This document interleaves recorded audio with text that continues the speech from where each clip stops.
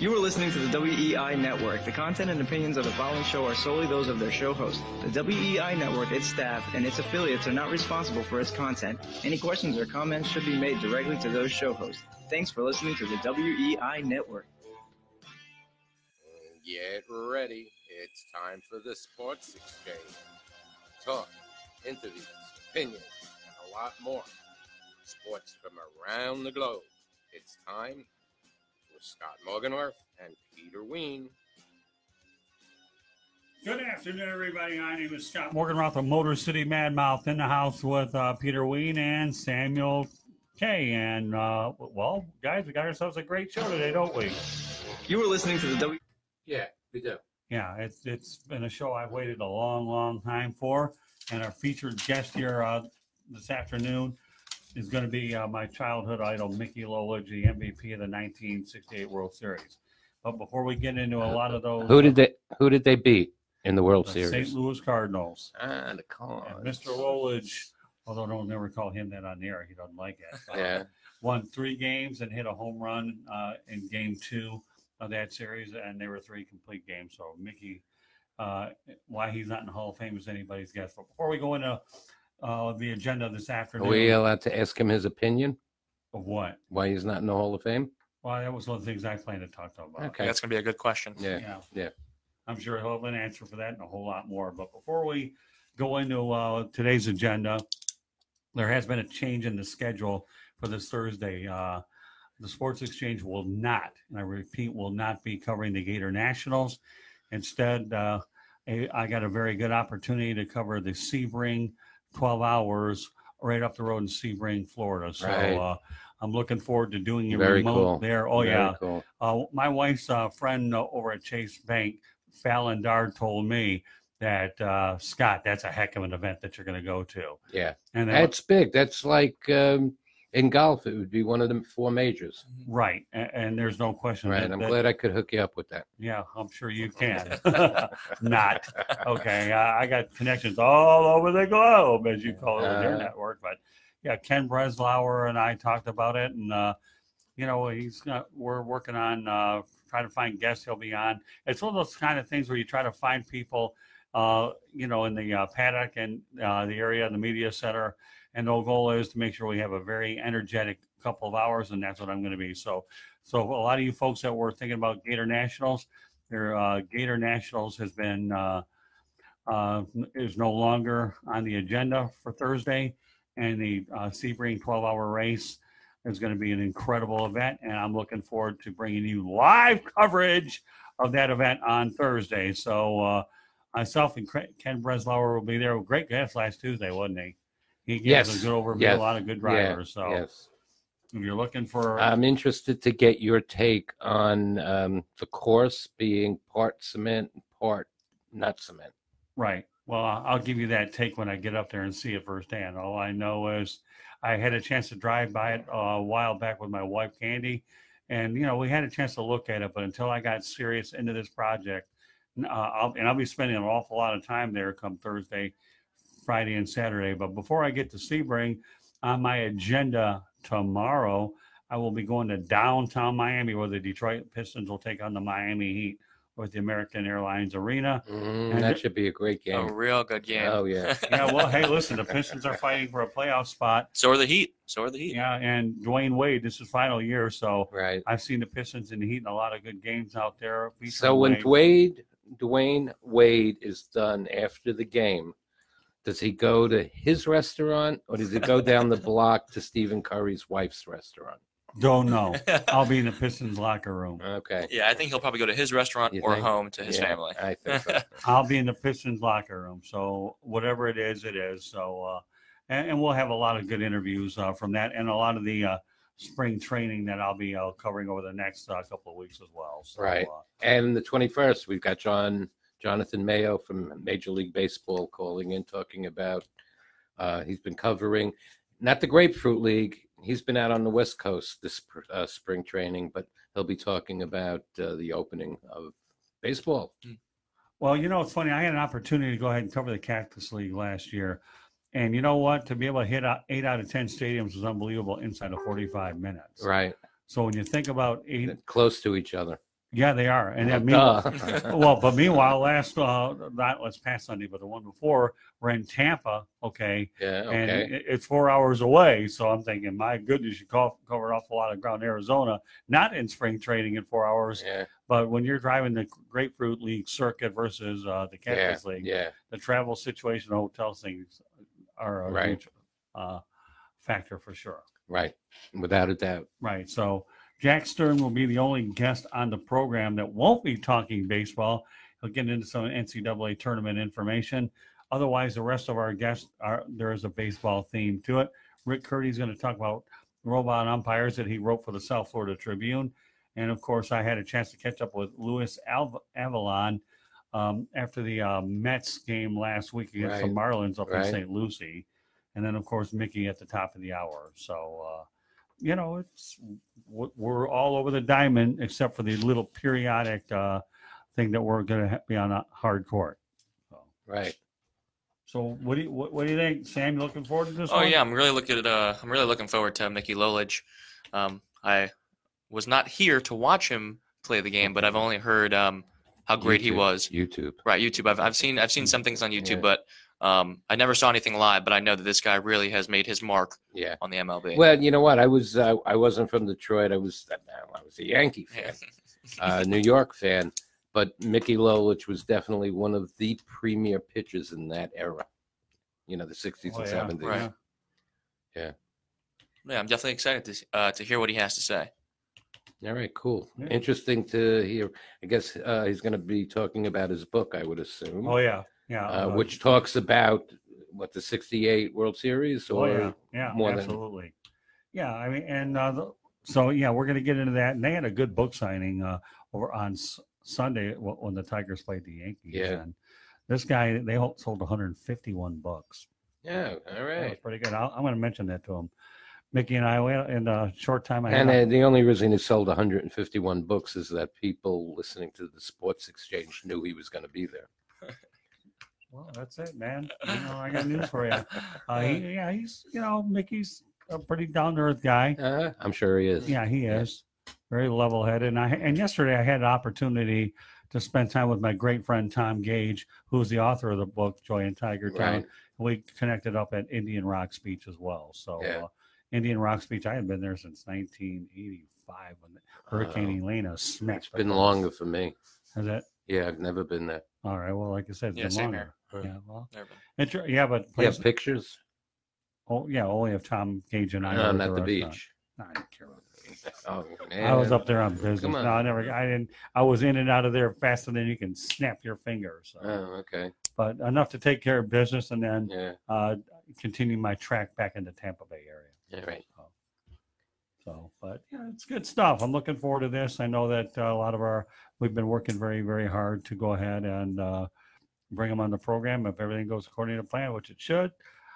Mickey will be on our air and we'll touch on some key subjects as well. But you know what? I am once again looking forward to the Sebring race. I think that's going to be a fun time. And I was telling my friend Trevor Thompson, who's a president of Detroit Sports Media, on Sunday when the Red Wings took on the Florida Panthers. Yeah. And what a laugher that was. The Panthers won 6-1. And Trevor really never realized that I was big into motorsports, but I love motorsports. I really do.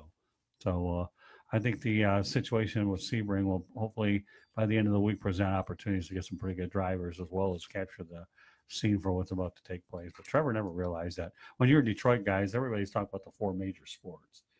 But very few people realize that motorsports in the Metro Detroit area go to the Michigan International Speedway where they had a couple of NASCAR events. They used to have an open wheel race in July. Right. And, of course, they have the Detroit Grand Prix there as well. So, Motor City. But, yeah, there's definitely a lot of motorsports activity, especially during the summertime. So. Okay. I'll take your word for it.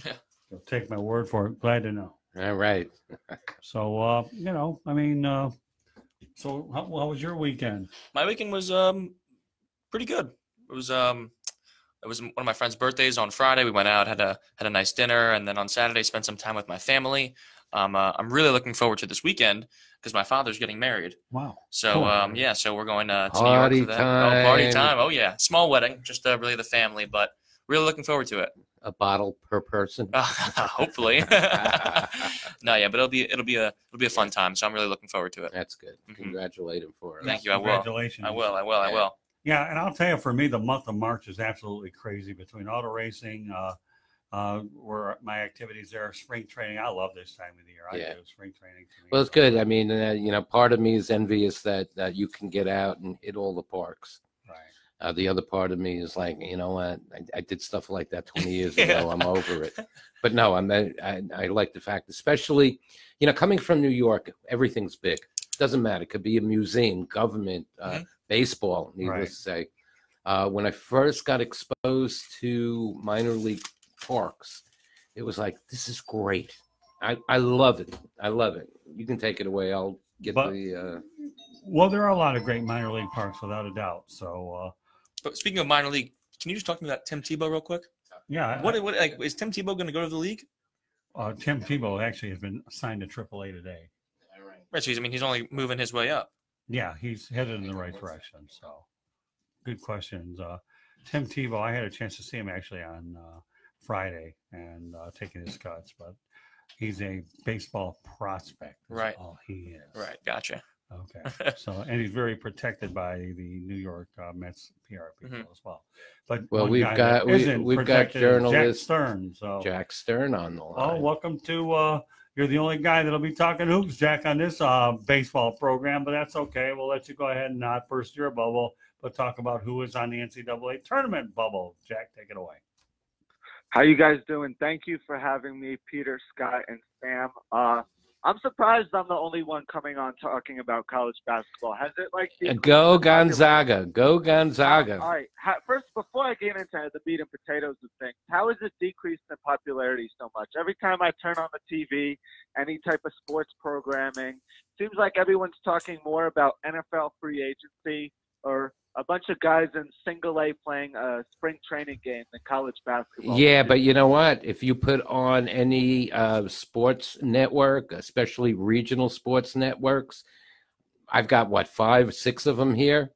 4 of them, not counting the Golf Channel. 4 of them, college basketball. It's all over TV. Yeah, okay. And you know what, Jack? I'm all over the state for spring training.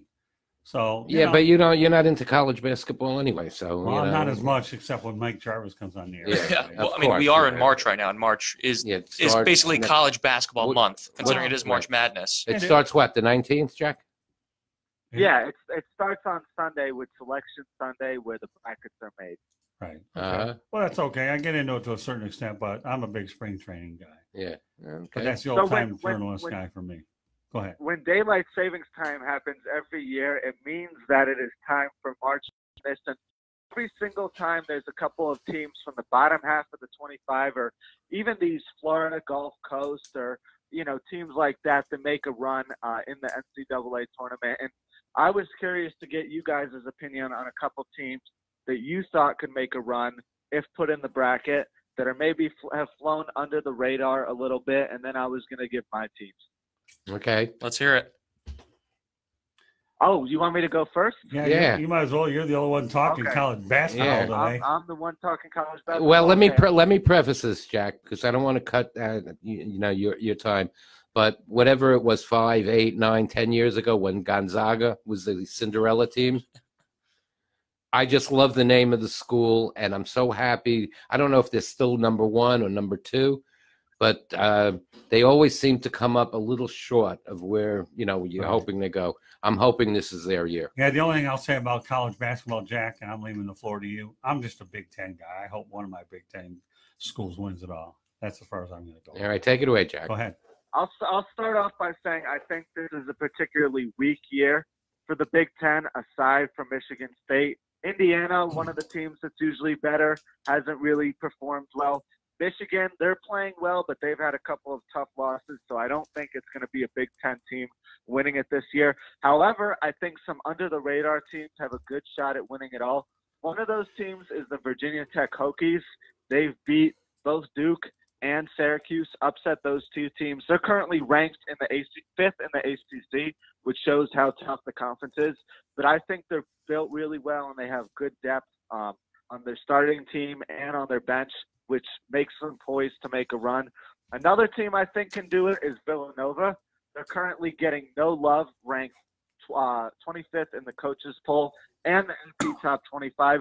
I think once we get to March, we're going to see that veteran team take over. The Buffalo Bulls, a mid-major team led by C.J. Massenberg, who's top 5 in the nation in scoring, the big man down low. I think they're getting no love simply because Buffalo's pretty much like Siberia, let's face it. Right. That's why all the people from there move on down to Florida with you guys. Right. And then the last team, I think a Pac-12 team. The Pac-12 this year has been awful. I'm not going to lie. There's no team from the conference in the coaches or AP poll, which is quite frankly embarrassing considering they're a Power 5 team. But I think they're really good defensively. They're coached by Mike Hopkins, a former Jim Boeheim assistant at Syracuse. They're another veteran team, and they have a very different model for winning games, doing it on the defensive end of the floor. Most of the time when you see teams winning in March and into April, they're teams that score a lot of points, the Dukes, the Kentuckys.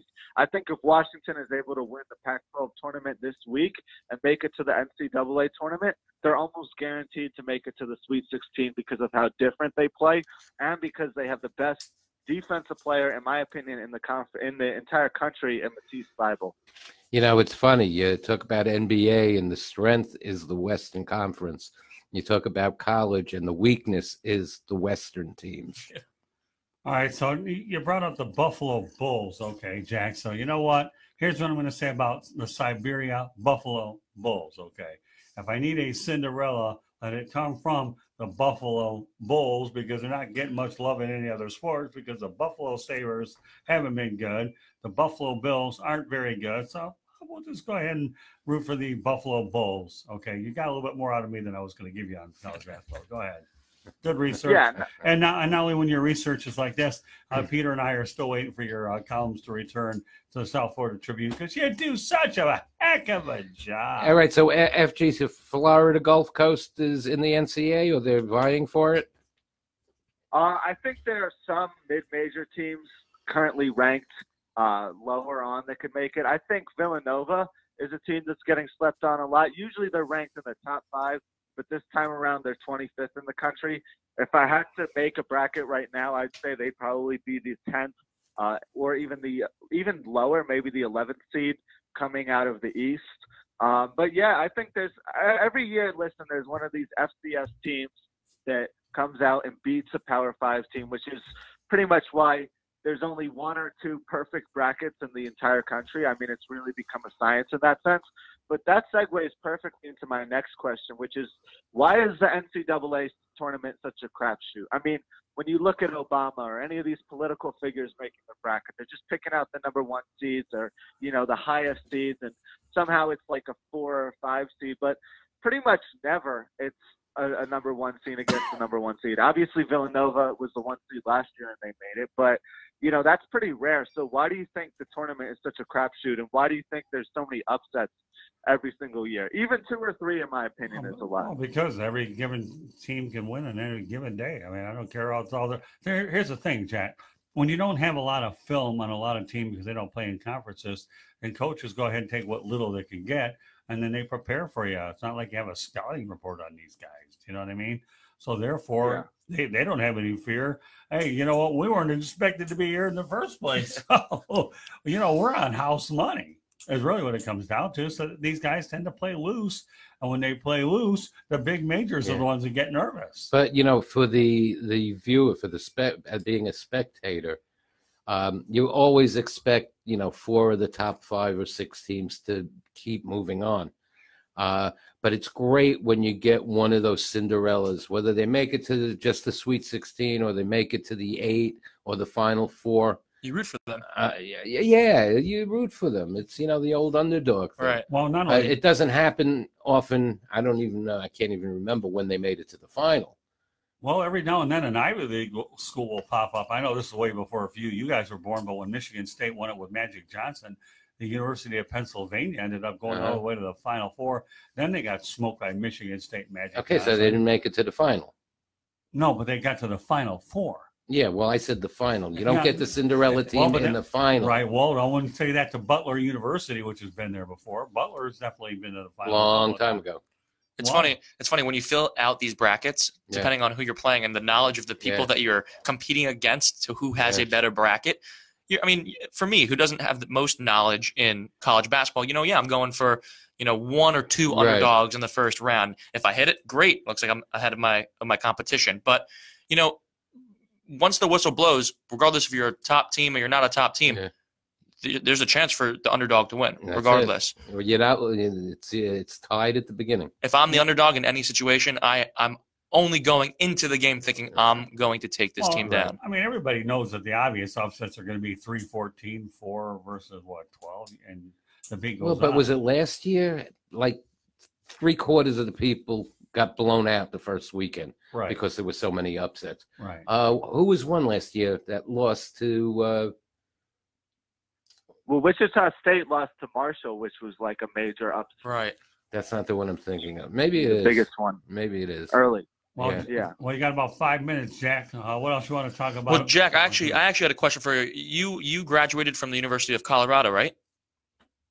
In about a month or so, yes. Oh, so you're still there. So I graduated. I'm an alumni from the Buffaloes. So I actually have a question for you. Why can't the Buffaloes make the tournament?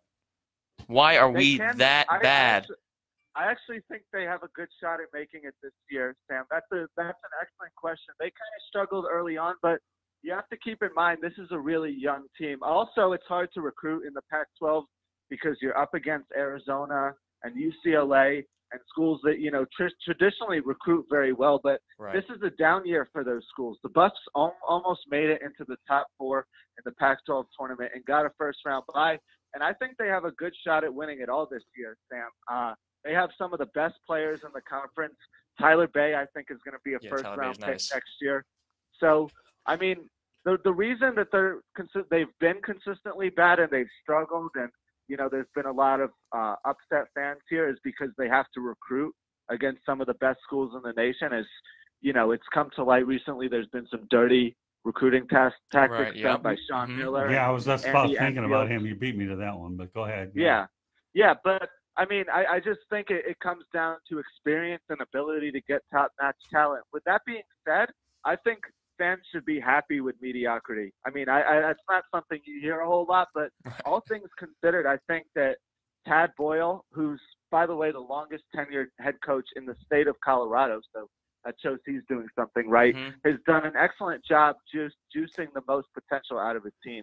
Well, so I don't know, I just think it comes down to inexperience and inability to get top players, to be honest. The reality is the Pac-12 hasn't been relevant in a long time. Okay, I mean, aside from Arizona and UCLA too, but yet UCLA fires their coach. Okay, so nobody could go ahead and do well out there. I've had Chris Roberts, who will probably come on a future show, the longtime UCLA broadcaster, and guys get with 650, 700 winning percentages get fired. So you only have about 3 how minutes hard left to go, is it? Jack. How hard is it to succeed for these coaches when you're coming off of a legendary program like UCLA? If in UCLA, if they're not a top-ranked team or in the finals, it's a failing season. Well, it's only a failed season because of 2 words: John Wooden. Well, I mean, whatever the reason, but I'm saying his, the people that followed him, right? I mean, they've got a high bar to have to reach. That's putting it lightly. And with sports today, you don't come near that bar. Next. Yeah, but the pressure. And another thing to consider in this situation is that it's about team brand. You know what I mean? The Oregon Ducks weren't relevant until Marcus Mariota was the quarterback out in Eugene, and all of a sudden they become this popular team that kids like to play with on Madden or whatever the video game is for college football. And it's just the brand of these teams change over time, and a coach is brought in who establishes a certain culture, and that's another thing that contributes to it. So I think it really just comes down to that, and that's why there's so much changing of the guard in the Pac-12. Well, with Oregon, all you got to do is say Nike, and then you don't have to say a whole lot more. They're dumping a lot of money into there anyways, and that'll be another subject for another day. But anyways, Jack, you and I eventually, when things calm down here with spring training and March Madness, are going to have a little bit of madness of our own, and that's what we still talk about Jordan and LeBron James. So I'm right. Get ready to duke it out with me in the month of April, and I guarantee you, Jack, we're going to promote this one big time. The young end versus the old end.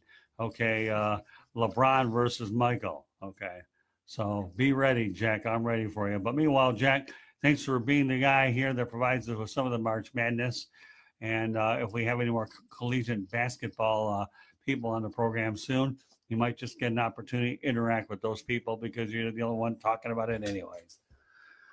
That sounds good to me, Scott. Thanks for having me. Hey, thanks again for being on the program, Right, Jack. Jack. We You appreciate take it you, easy. and we'll be in touch soon. Take care, buddy. buddy. Thanks, Jack. Thanks. Bye. Bye. Well, Jack does bring up some interesting points, but yeah, we're out there with the Buffalo Rome. We'll say something about the Buffalo Bulls. And yeah, remember their football team wasn't too bad last year either. Uh-huh. So for a school in a decent sized city, between the Buffalo Bulls football program and basketball, they're getting some quality athletes to go there. Yeah. And speaking of Buffaloes, go Buffs. There you Go go. Buffs from Colorado, not Buffalo, but Colorado. But it's really funny what he said about the brand and the image of the school. Right. That's really, at the end of the day, what these schools care about. It's about their image. No matter how you slice it and dice it, it's just about how their image is and how they can build their brand. I think though, dollars and cents, you think that plays into it? Yeah, maybe a little bit. A lot of it? Yeah, maybe a little bit. Okay. We had a professor on the one of the shows earlier today from Penn State, and talking about obstacles and in life and all that. And it got to the point about sports, and she said she totally is aware of the importance of sports to a university as far as a revenue stream. Oh, yeah. And a reputation, but she gets offended when she finds that there is a good percentage of athletes who really don't care about the education. Just get me to the combine or get me picked in a draft somewhere so I can become a professional athlete. She said, and that's taking a seat away from somebody who wants and needs the education. And how lenient the teachers are. I'll tell you right now, when I was at school, when I was a junior or a senior, I'd be in classes with some of the athletes, and they wouldn't be putting in as much work as... You weren't one of the athletes. No, I wish I was one of the athletes, but no, I wasn't one of the athletes. You earned your degree. Yeah. Okay. But it was funny. It was really funny how, these athletes could get away with maybe not putting in the work that every other student was putting in because they're up here. Their level is up here, considering that they're the ones who are bringing in the revenue, the ticket sales, the advertising, the TV, like everything. I have a friend whose son plays locally from one of the local schools on scholarship. The kid wanted to be a nurse. I forget what kind, a specialized nurse. They told him he's got the scholarship as long as that's not his major, because that will take him away from the game too much. Well, and he played 1 year, and he's quitting the team. He wasn't looking to go professional, and he said his life is more important than just playing. well, more power to him. All I know is when I was back at the University of South Florida, I had basketball players in a class called sports and sociology. So, it was an easy Basket weaving, yeah, shuffleboard. They would take some of the other class, but the sports and sociology class, they didn't have to think a whole lot there. They kind of fit in with that one. So Was that why you were there also? I actually enjoyed it. It was one of the few sports classes I actually But you didn't took have to outside. think too much. I'll tell you what, being a communication guy like I was back then, I enjoyed it because being in the industry, Right. like we are, since we don't play inside the lines, we got to think outside the lines. Right. And I thought that was a pretty interesting class, and only to see a bunch of the basketball players in there. Right. There's another story too. So, Right. But yeah, it's pretty interesting. And the fact that none of these students are getting paid, Right. Supposedly. supposedly. Yeah, Right. Okay. I think it's funny though for the ones that are not getting paid illegally. They're the ones who are essentially bringing in the money. Yeah. Right. Yeah. Interesting. Interesting. That's a whole different Very topic, but I just interesting. wanted to bring that up. All right, now Rick Curdy's going to be coming on in about a minute or two, so let's give an overview about what he's going to talk about.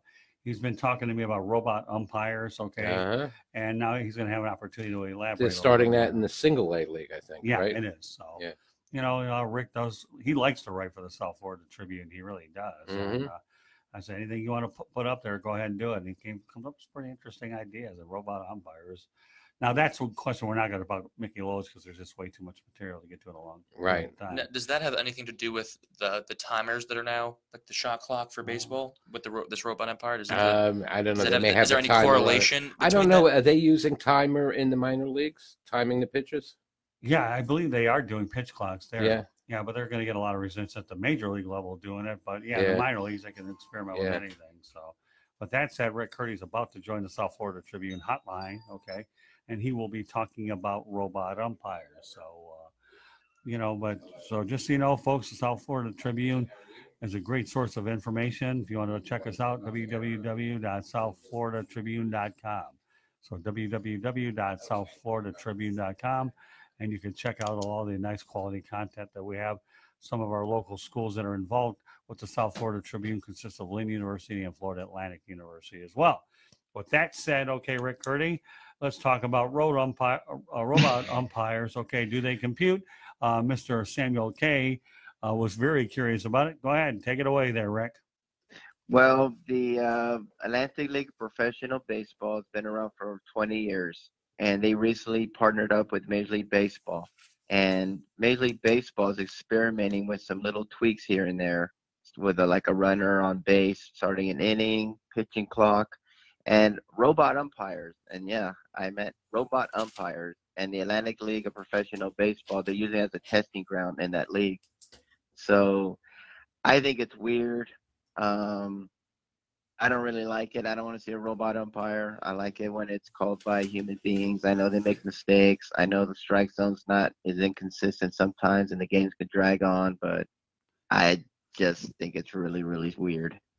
I remember years ago, Major League Baseball came out where they wanted to do away with the intentional walk. Not do away with it, but throwing the 4 pitches out of the strike zone. Right. They wanted to just say, okay, I'm walking him. And Casey Stengel, I believe, was so I'm going back to the 60s, was one of the very outspoken.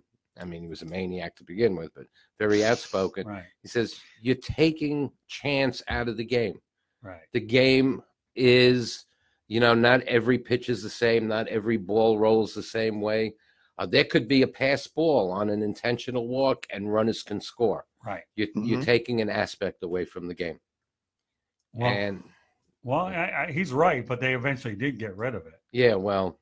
But that's this day and age. But I agree. Listen, I'm like you, Peter, okay? You and I can really say that we go back a ways covering this game. And there's so many things that they've taken out of it, unfortunately, that I wish they had in there. But the reality of the situation is, you know what? This is a different era where they're trying to speed things up. But so my question, and maybe you know this, Rick, umpires in Major League Baseball, are they full-time umpires, or are they like NFL referees that sell insurance and work games?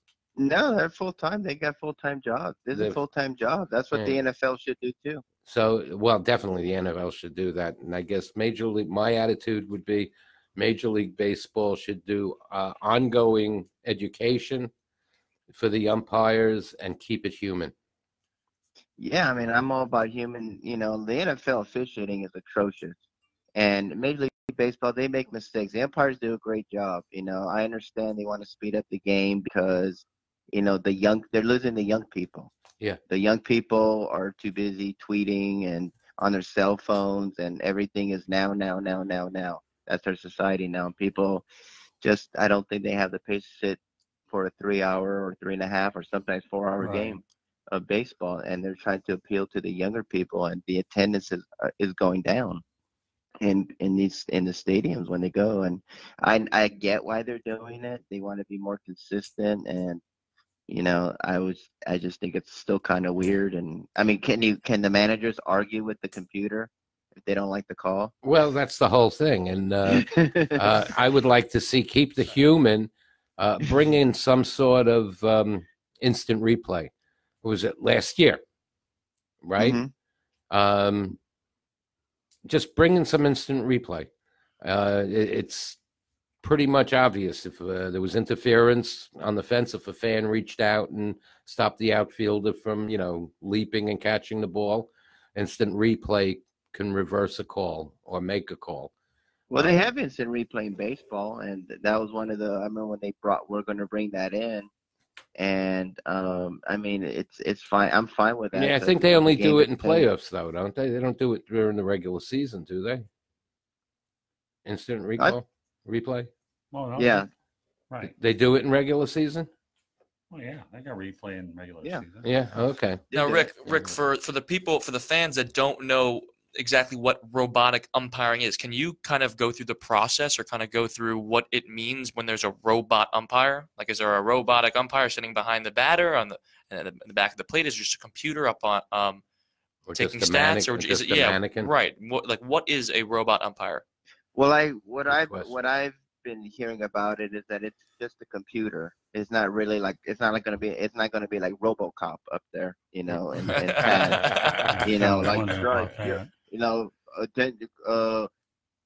attention walk, you're gone, bye. Right. It's not like that. It's actually like a computer that's going to be like in the stand somewhere, or like up in the press box somewhere, and they're going to hook it up, and it's actually going to call the balls and strikes. So now, what's the benefit of it? It's supposed to make it more accurate, because sometimes the umpires, sometimes if it's high and low, and sometimes a lot of times the batters will argue, say, hey, that was too inside. This is supposed to be like a scientific, accurate reading of what a ball is, what a strike is. But you know what? How many umpires are there in Major League Baseball? Oh, let's take just American League. How many umpires? Well, actually, they're not broken down to American League or National League anymore. They're all they're both one. Okay, so how many umpires are there? Well, the point I'm getting to, that may be misleading, is you're in Major League Baseball. You play certain teams 18 times, and other teams 9 times or whatever. Mm-hmm. You're in these ballparks. You kind of know these umpires, and it's like, we got Charles, umping behind the plate. He calls high strikes. Right. He calls low strikes. Yeah. As angry as I get on a missed call, I'm still rather, there be a way to perfect the ball in play rather than whether it was an inch too low or an inch too high. Well, there was a period when they had Quest Tech out there, though, didn't they, Rick? When they tried to go ahead and micromanage the umpires there, but that didn't last very long. Yeah. No. I mean, it's just like I said, you're taking the human element out of the game. We all know they're gonna mess up, and that's what makes it fun when you see this. You're like, oh my God, what a terrible call, But it's just part of the game. It makes it fun. And the whole robot, the whole computer or robot or whatever they want to use, it's just kind of weird, The pitching clock is fine.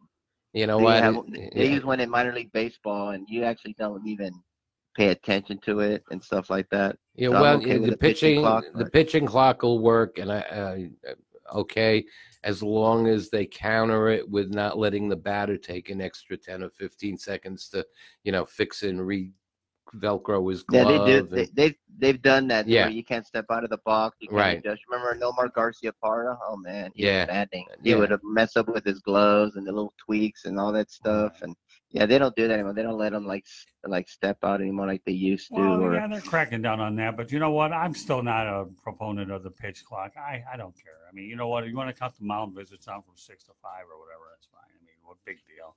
I mean, whatever these guys are going to say, whether it's a mound visit, they're going to talk about it in the dugout anyways. Right? But I have to tell you, what I find humorous is they want to cut the length of the game down. So they're putting in a pitch clock. So if that pitch clock is basically going to save 6 minutes to the length of the game.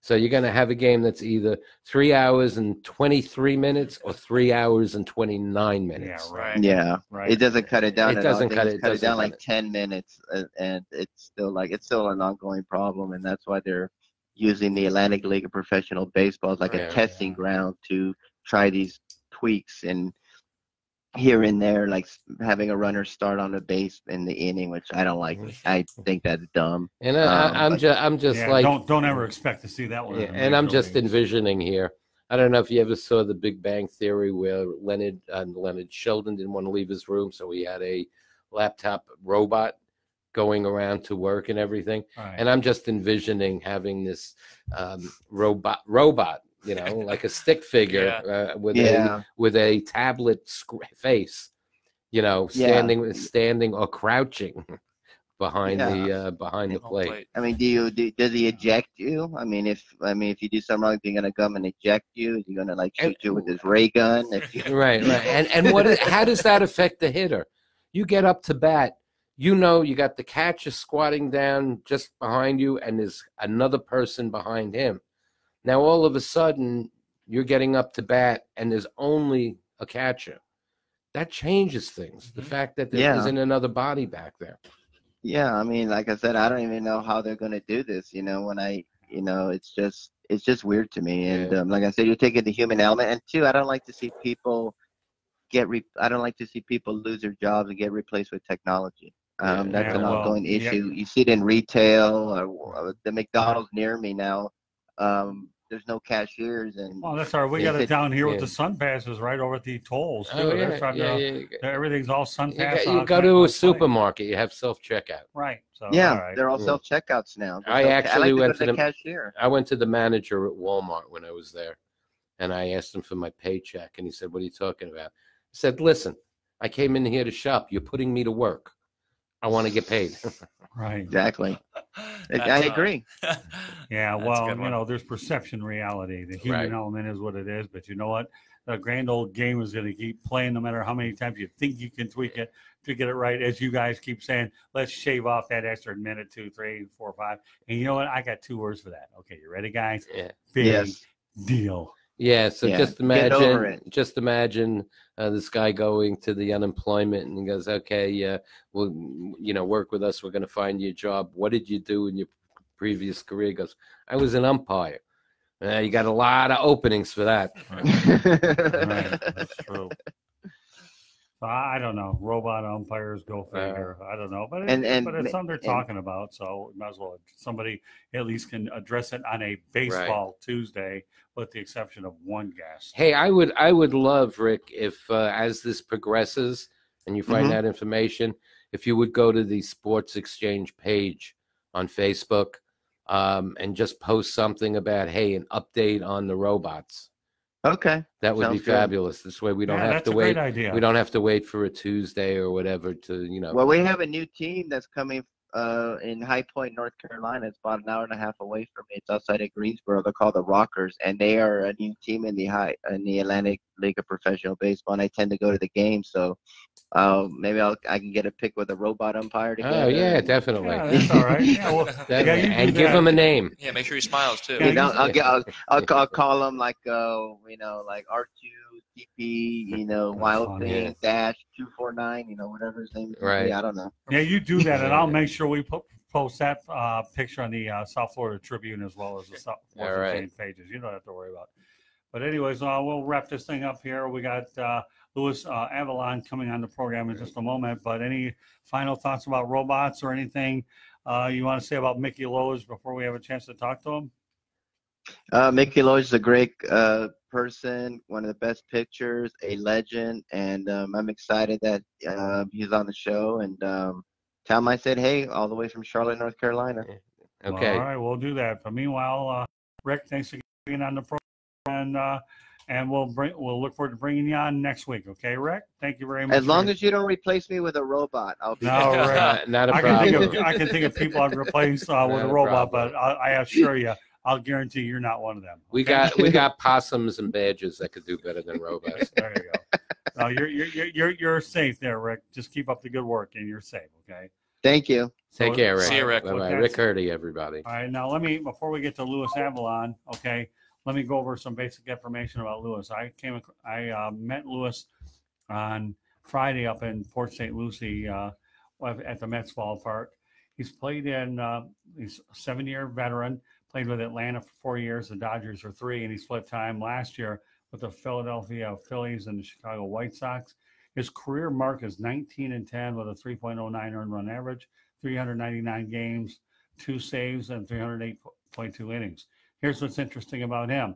We got a left-hander coming up at the top of the hour, and now we're going to wrap it up in the first hour with a left-handed reliever. Right. And I've always been a firm believer that left-handers have a lot more rope when it comes to getting the bigs than a lot of the right-handers do. And Luis Avalon was invited. Well, you know why? Why? Because you need a certain amount of pitchers, and left-handers there are many less left-handers than there are right-handers. Oh, there's no question. I remember years ago when I covered the Fort Lauderdale. I need a left-hander. I only got 12 guys to pick from. I need a right-hander. I got 320. Exactly. Well, one of the things I remember covering minor league ball years ago was a guy by the name of Ray Fontenot. Yeah. And Ray Fontenot, a former Yankee player, and the Cubs, he was a classic example that left-handers move a little quicker, whether they're great or not. So with that said, let's go to Luis Avalon, Peter, and then we'll bring on Mickey Lolich very shortly.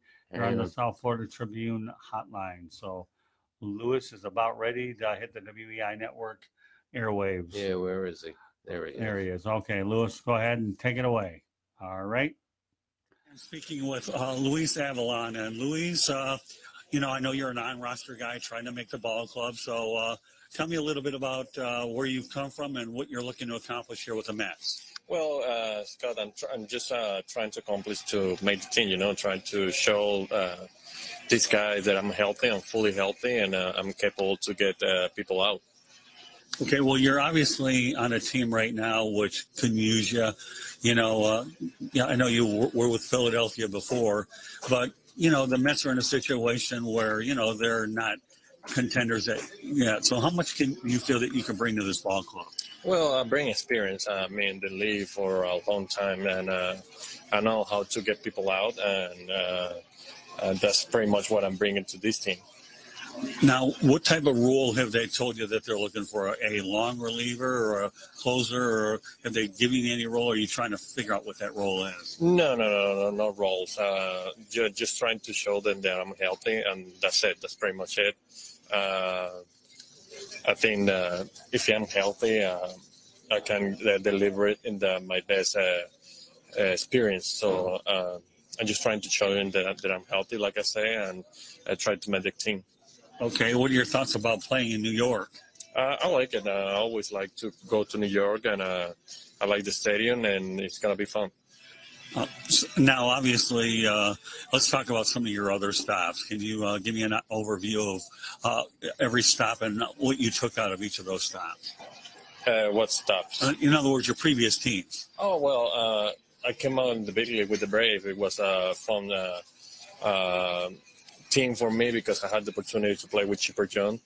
And then I went to the Dodgers, which is we made the playoff every single year that I went there.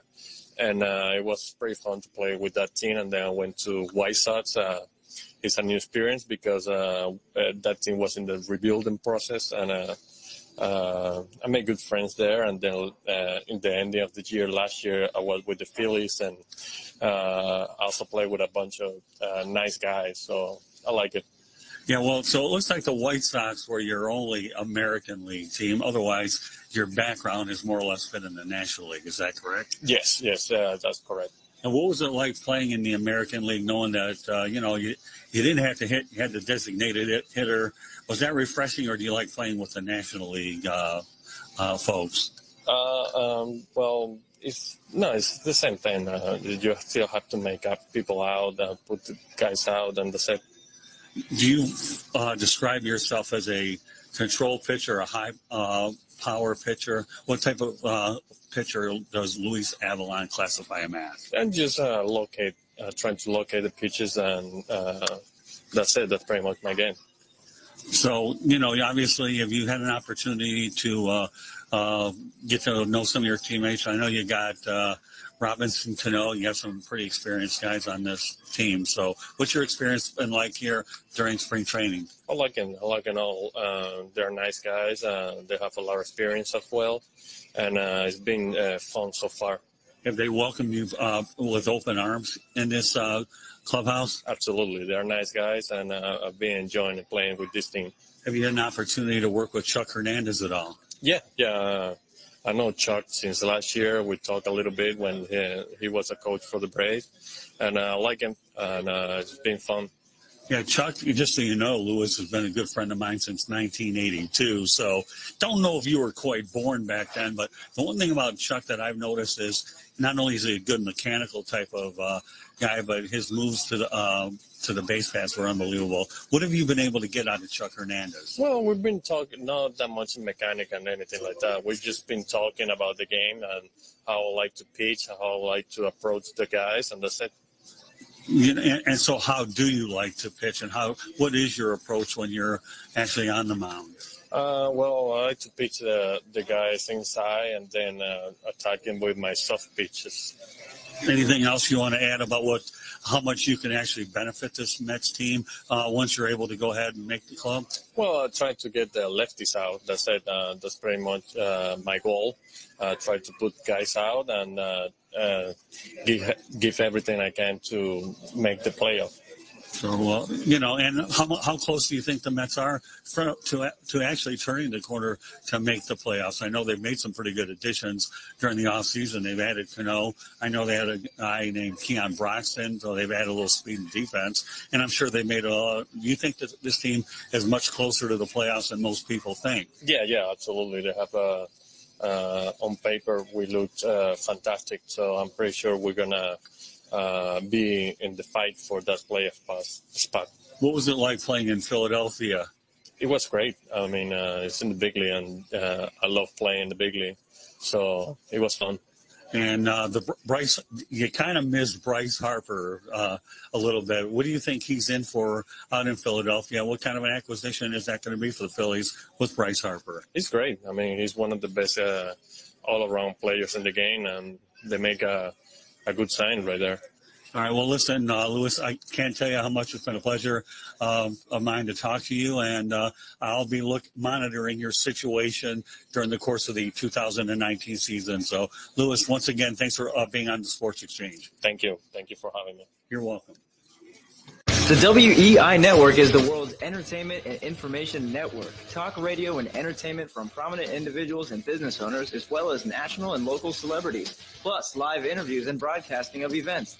Do you need a marketing and promotions for your next business or organization? Contact the WEI Network at 561-290-4597 or email us at inquiries@weiNetwork.com. This is Adrienne Mazzone, president of Transmedia Group. We're a full-service public relations firm serving clients worldwide since 1981, headquartered in Boca Raton, Florida. I wanted to put a challenge out to you. I want you to think about the last 3 accomplishments and how proud you are that you got through it and what you did. But who knows about it, and how are you getting that message out?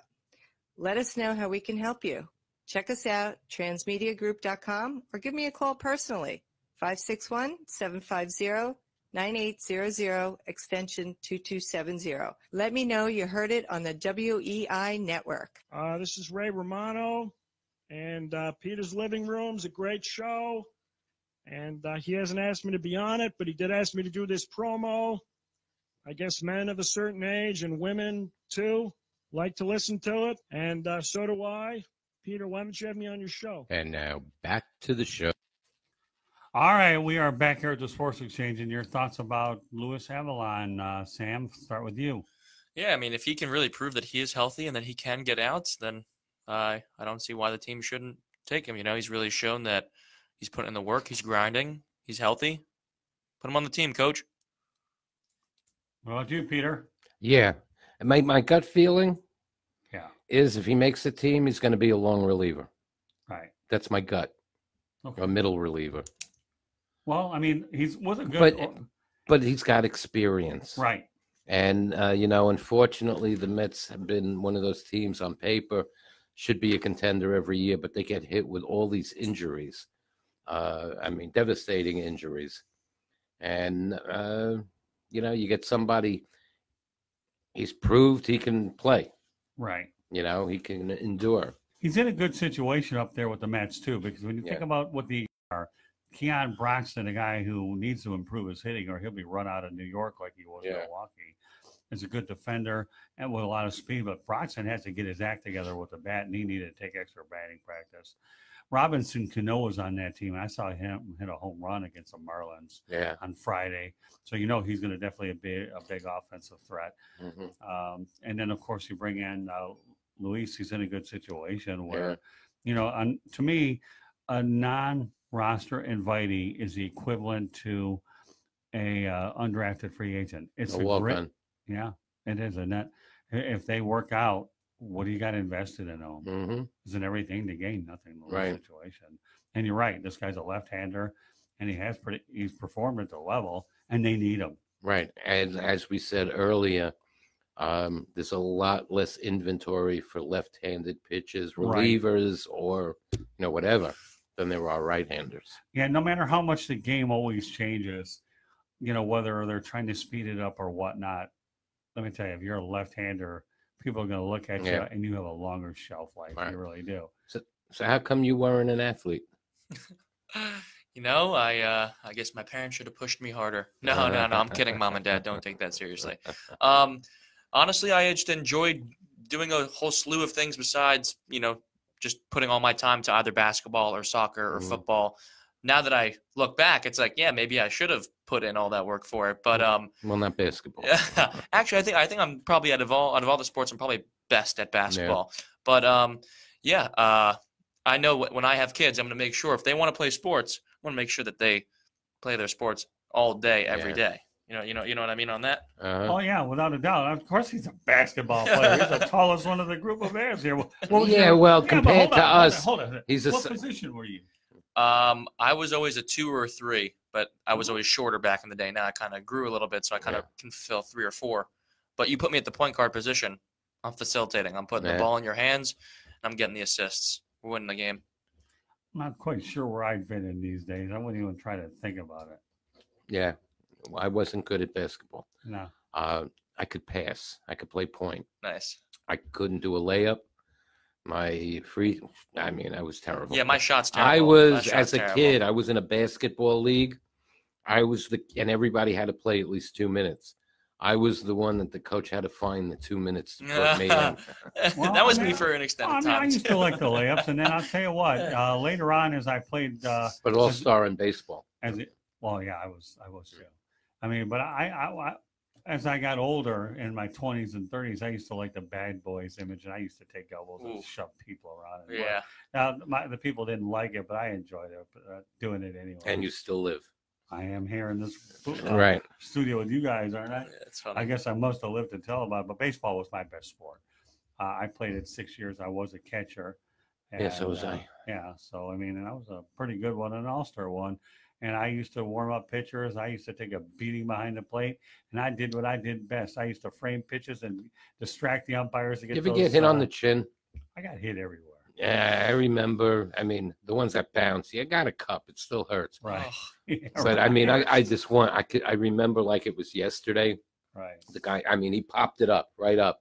And I flipped the mask off as he was finishing his swing.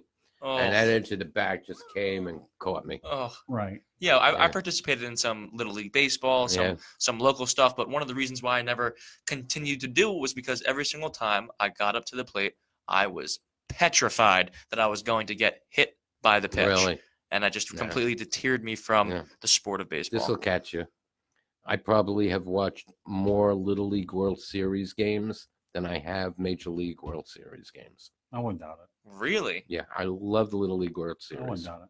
Well, one of the things that you guys probably wouldn't be surprised about is being a former catcher like I am. A lot of my great interviews in spring training and throughout Major League Baseball have been with the catchers. Yeah. Don't get me wrong, the other positions are fine. But when you've been in that position, you can really relate it to the guys that are actually doing it. Mm-hmm. Some of my favorite catcher interviews, I can. One of my good ones is Brad Osmussen, manager of the New York. The Los Angeles Angels. He's a good one. Mm-hmm. James McCann of the Detroit Tigers, and the list. Yeah. Ray Fosse of the Oakland A's, another good one. So. Yeah, I was going to interview Thurman Munson. He asked me to take a ride in his plane with him, and I said, I really can't. Yeah. Glad I didn't. I'm not so sure how far you'd have gotten with that interview. Yeah, but Munson, it would never have been aired. Well, believe it or not, a guy that I really that's sick. That's sick. The one, speaking of catchers, though, one that we're going to be mentioning a lot Mickey comes on that I really enjoyed was Bill Freehand, Mickey Lolich's battery mate. Yeah. Bill Freehand, I'll tell you, him and Mickey were a dynamite tandem. They really were. Yeah. Then one day I was hanging out with Ojeda from Cleveland. Yeah. And said him and the guys wanted to go out. Could they borrow my boat? And I said, I can't give you the boat. Sorry. Good thing I didn't give him the boat. Yeah, I'm not so sure I want to go there, but I know it took place in Winter Haven now. Yeah, something like that. I'm not so sure you need to Google that one. No, yeah, definitely not. But Bill Freehand was a catcher I really enjoyed. Yeah. And when the '84 Tigers had Lance Parrish was a good one too. Mm-hmm. Like I remember Parrish. Back there. Yeah, he was pretty good. And you brought up Little League.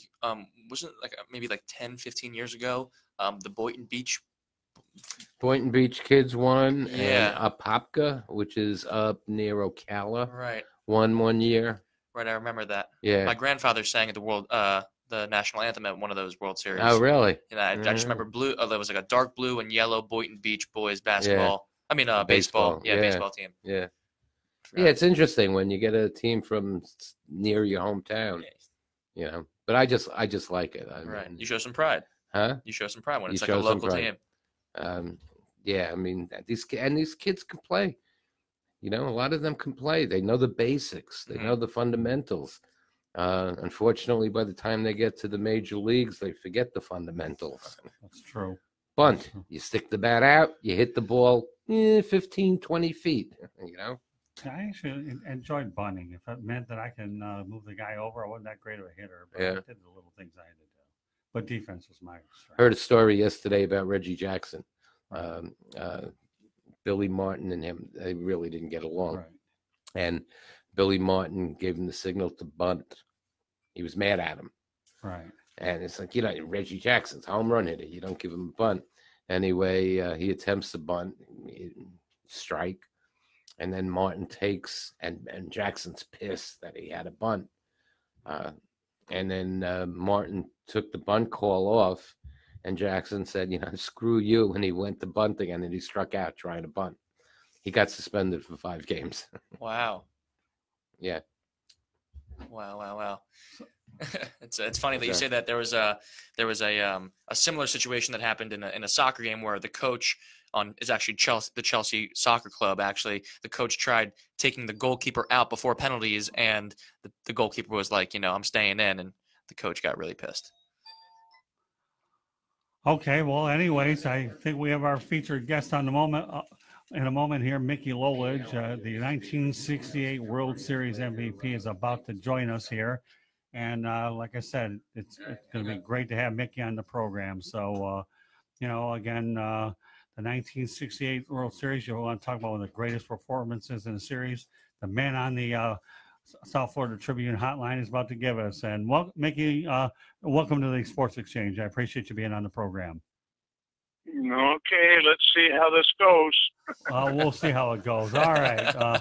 Well, I want to joke around with you a little bit about me colliding into your patio door, Mickey. That was one interesting situation. Well, I've never had anybody do that before, so you're first on the list ever. I've been told that. Well, so he's going to be the talk of the party, right? You can't believe I had this guy here the other day, and yeah. Well, I'm glad I can be first at something. I know you've been first at a few things, and we'll get to those in a moment. But when I was eating with Tom Gage yesterday, he told me that you were that you write with your right hand and you pitch left-handed. Why don't you tell the listeners that story, Mickey? Okay, I want to let you know something here right from the beginning. I've sort of reconsidered doing this show, but I'll go along with you for a while. Okay. I wrote a book. It took me 1 year to write the book. Okay. And the book is available on Amazon. And I can guarantee you that all the questions that I will be asked are in the book. Okay. So you're going to have to come up with something completely unique, because I don't want to give away all the information that's in my book. I want people to buy my book. Well, don't worry, Mickey. I've got the platforms for which to do that. So for those individuals that don't have it in front of them, okay, I would appreciate it if you go over a couple of things, and I'll make sure that the word gets out there. I am impressed, though, that you did sell 151 of them, though, on Sunday, and you'll have an opportunity to go into more detail about the book. Is that fair enough? Okay. Yeah, as long as we don't get into, 45 minutes of book questions. Well, I hope not, Mickey. I think I prepared you pretty well when I was out there about some of the things I wanted to talk about, and I think we're going to probably stay along those lines. Okay, let's talk about the 1968 World Series team, the magical season, winning 3 games. I know you had a complete game, and the what was it like going up against Bob Gibson and being the MVP, winning 3 games in that series, Mickey? Well, at the time when we played the 68 World Series, the 2 Cy Young winners were Bob Gibson and Denny McLain. And when it came down to Game 7, I'm pitching against Bob Gibson. And I sort of know I got my hands full a little bit. But I've already won 2 World Series games. They're both complete games. And I was being asked to pitch on 2 days rest, and it's like, well, that's a little tough when you're going against a guy like Bob Gibson. So I agreed to do it, and I was told that I was only going to pitch 5 innings. And at the end of the 5th inning, the score was zip, zip. No runs have been scored by either team. And as I walked off the mound, I sort of patted myself on the back and says, well, you got through the 5 they wanted you to do, so now it's turned over to somebody else. But lo and behold, they wanted me to pitch 1 more. And when I got through that one, as I'm walking off the mound, okay, I'm all right. I did what they asked of me. And then I was asked, can you go 1 more? Well, I got that every inning I walked off the mound, even in the 8th inning when we had actually taken a lead. Can you go 1 more? And I went, what the hell? I got nothing else to do. I got the whole winter off. Right. And I said, okay. And so I ended up with another complete game. That's in the book. Okay. Well, I have a question. When Okay. when you went up like Bob Gibson, when you started a game against somebody as a pitcher as dominant as a Gibson or anybody else in that era, did you ever go out there with the butterflies or saying, "Oh my God, how am I going to beat this guy"? No, not really. I was a guy that everybody referred to as having ice water in my veins. I didn't let anything bother me. And anytime I was going up against a top-notch pitcher, a catfish hunter, a Gaylord Perry, well, Gaylord wasn't even in the league then. I shouldn't say that. But he came in the league later. Jim Palmer, go through the list of them. There was a lot of great pitchers back in the 60s. Yeah. And I always got myself up for them. And actually, there's some of the best games I ever pitched. Yeah, you know what? That's like a true professional. It doesn't matter. I'm the best. I'm going to win. Period. When you won that World Series MVP, Mickey, what was it like to win the World Series MVP, especially against a dominating team like the St. Louis Cardinals with Lou Brock and a lot of great players on that? Well, when they came in and announced that I was the MVP, I was sort of, really? I mean, because K-Line had a great World Series. Jim Northrup had a great World Series. Lou Brock, he had a fantastic World Series. So, yeah, but you won 3 games. Yeah, but I also hit my first major league home run. Right. And I ended up getting 3 hits in the World Series, and I was a lousy hitter. And how many home runs did you have in your career? 1. That was it.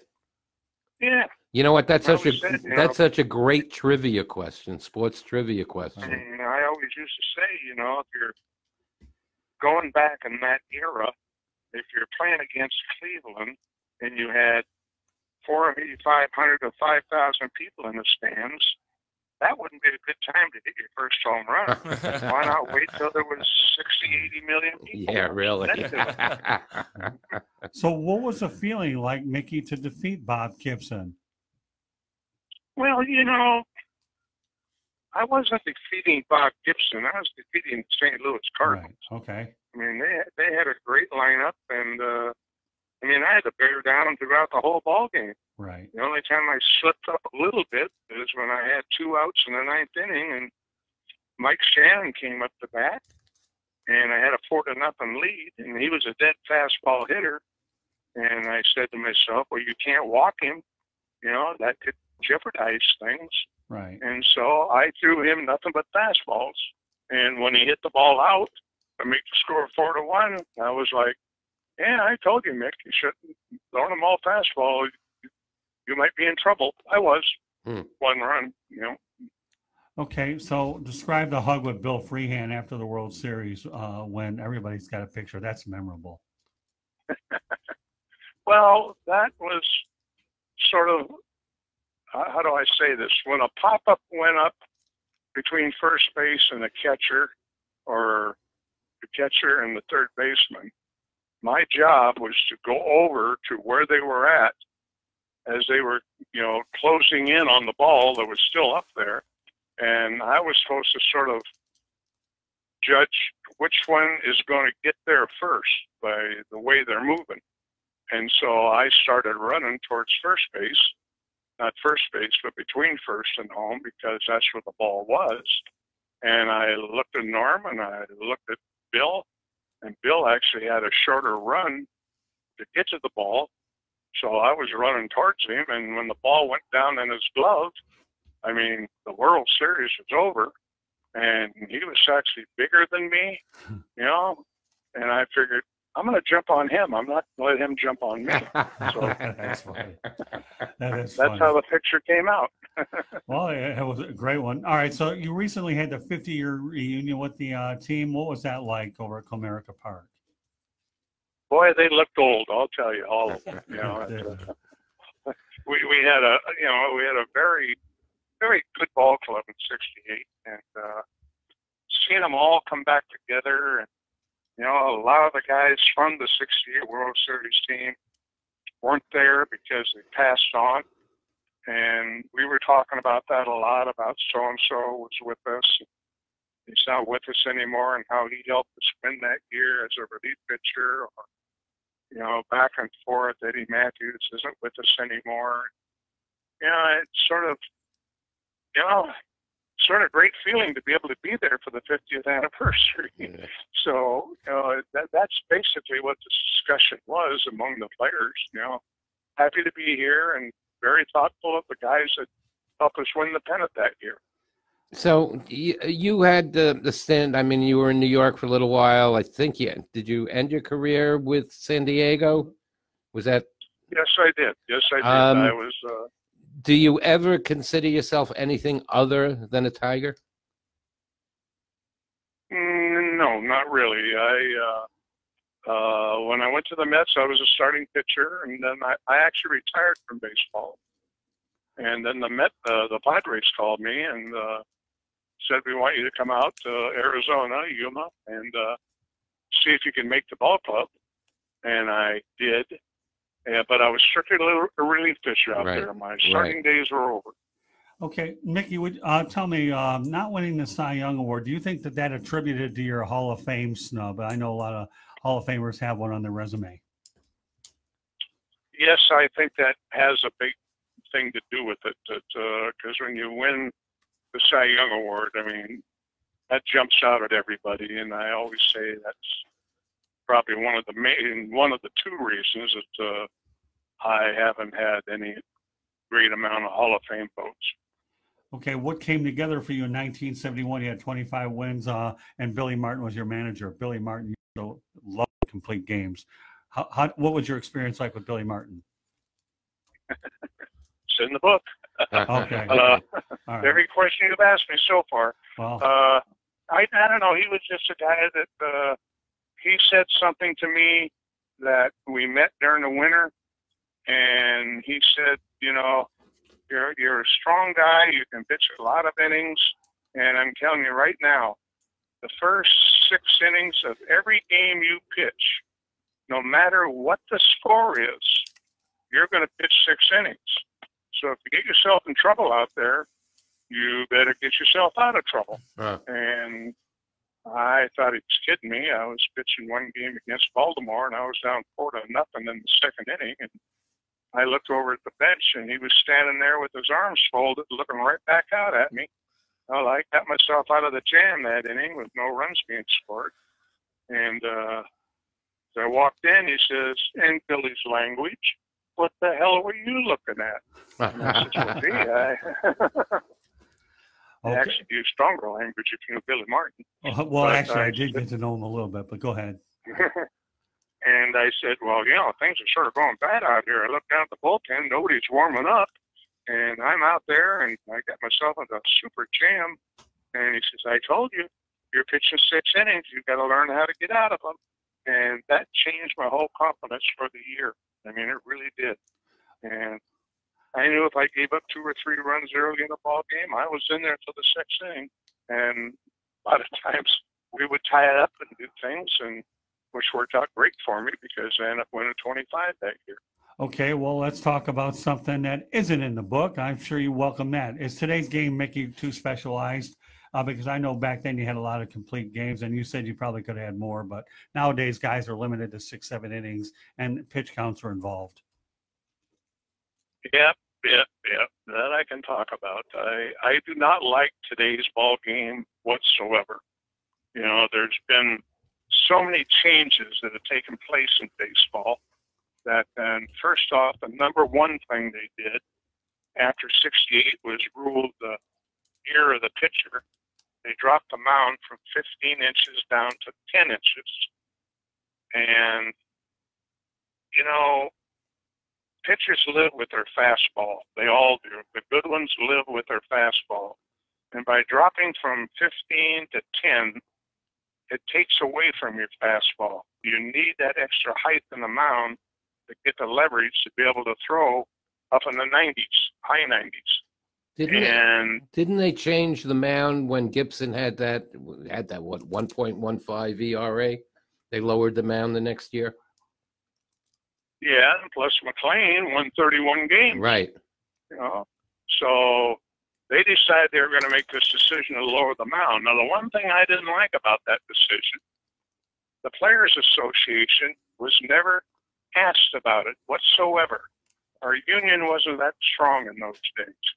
And they just made a new rule in baseball. We're going to lower the mound. Well, I'll tell you one thing.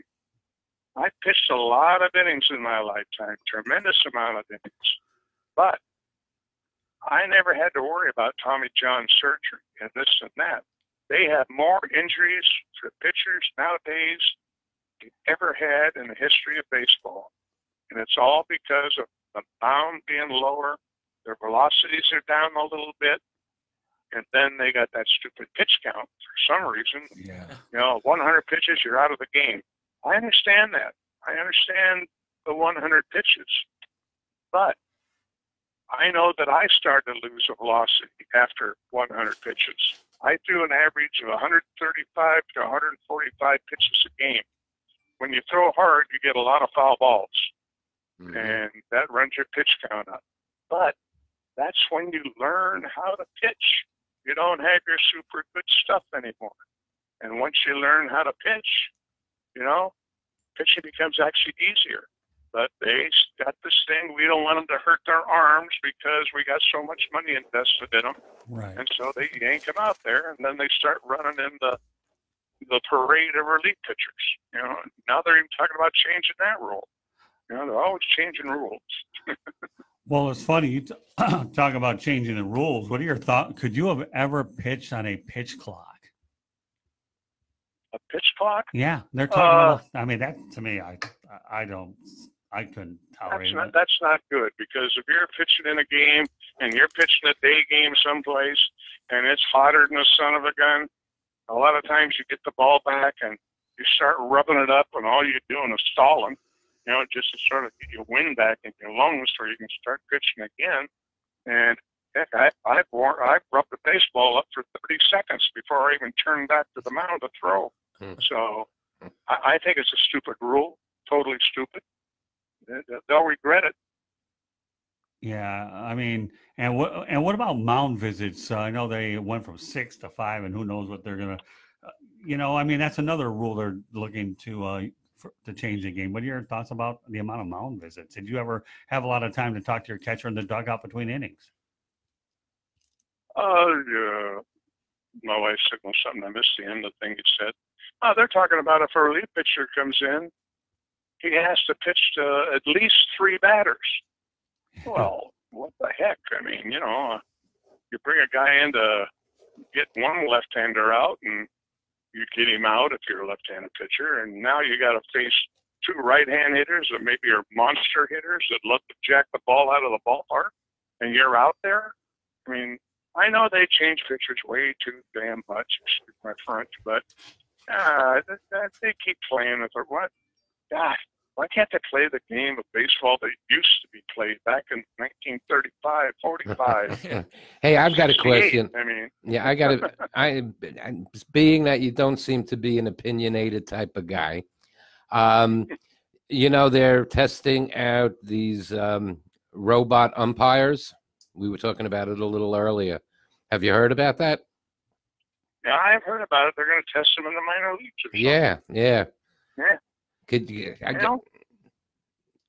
Pretty soon we'll have a starting lineup of 9 robots out there playing the game for the players. You know what? When they do holograms, it's going to be a 3D video game, basically.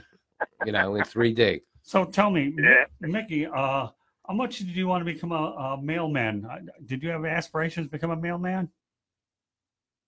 Oh, yes, I did. It's in the book. Well, here's a question for you, Mickey. For us young folk, talk about your work ethic. And did you have a strict regimen when preparing for games? Did you work out a lot? Tell us something about your regiment. Yeah, okay, it's in the book, but I'll tell you. I learned from a trainer who was a very good friend of Satchel Paige's. And Pat Satch could pitch on 2 days rest, 1 day rest, whatever he had to do.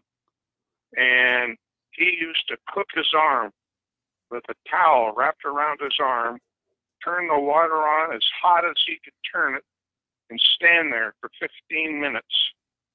And the trainer would tell you when your 15 minutes was up because we didn't have a clock in the shower room. And what it does, all that heat you're putting on your arm is flushing out all the stiffness, all the bad blood that's in there from pitching the day before. And it rushes fresh blood back into your arm. And, that was the day after I pitched. And then the second day, my arm felt pretty good, and I would actually go down in the bullpen on the third day, the day before I pitched. We just pitched every 4 days then. And I would actually loosen up in the bullpen. I'd probably throw 50, 60 pitches in the bullpen, just sort of loosening the arm up. I didn't soak my arm that day, but my arm was fine, and I'd go out and pitch on my scheduled day to pitch. You didn't need any high technology to work your arm back into shape. Well, as long as the hot water heater kept running. Yeah, right. You just needed electricity. All right, now, Mickey, when I wasn't banging my head up against your patio door, and we were talking about your donut shop, let's talk about how much you would be worth on today's pay scale, because these guys are getting paid a lot of money. Well, I know you've heard this many, many times, but I'm 78 years old. They probably wouldn't give me a whole lot of money, but but in your prime, I probably would be making some money in my lifetime. If we were playing under the present day salaries. I played professional baseball, including 4 years in the minors and 16 years in the big leagues. And this is in the book. I made a total of $800,000. Wow. 20 years of baseball, I made $800,000. Years ago, I saw an interview with Joe DiMaggio. Now, he was alive. Steinbrenner was still around. And he was asked that if he was negotiating a contract today, and like in his prime, what would he demand from Steinbrenner? And he said, I'll walk up to Steinbrenner, put my arm around them, and say, "Hello, partner." Yeah, that's what these guys are today. They're mostly, you know, I used to say we played baseball because we loved the game. Mm-hmm. You know, no matter what was going on, we loved the game. But nowadays, when these guys are playing, they're basically corporations. You know, Right. They're playing for the money. You know, the big Right. money. You know. Right. And I have one more question for you. I'm going to actually open this up for you. Is there anything about baseball that you would like to talk about that's not in your book? Anything special? Well, like I said, it took a year for me to write that book, and I covered a tremendous amount of topics. You know, my life story is really what I wrote. Yeah. I wrote it for my daughters. I had 3 daughters that they would come to ball games, but they didn't know what was going on. And then I got 4 grandsons that never saw me play. Right. So I went back to the beginning of how I got started, and I worked my way through the book. I talk about my youth, then I talk about Game 1 of the World Series. Then I go back to my youth, then I go back to Game 2 of the World Series. So this is your legacy. Yeah, it's my legacy. And I've had a lot of people read it, and I have got tremendous amount of compliments over it. They said the book's unique in the way it's written, and I